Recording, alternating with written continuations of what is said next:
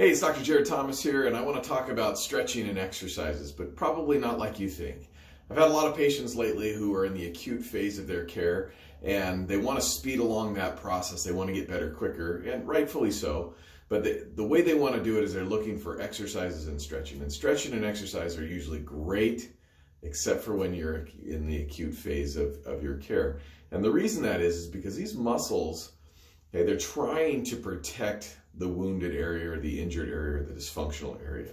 So if you start stretching them, it's like calling the guard off a little too soon.